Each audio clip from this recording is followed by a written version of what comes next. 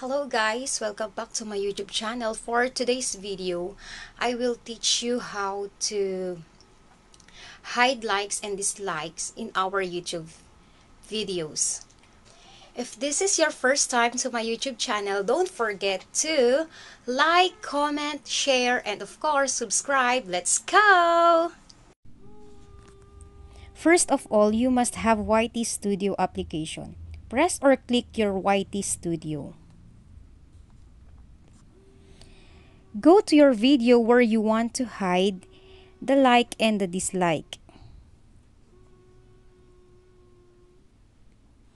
So as you can see, I have two dislikes here. Press the pencil shape at the top and click the advanced settings.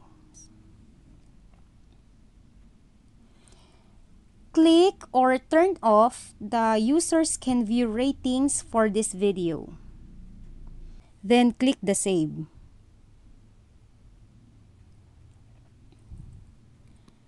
Okay, let's check if the unlike is already hide. Go to your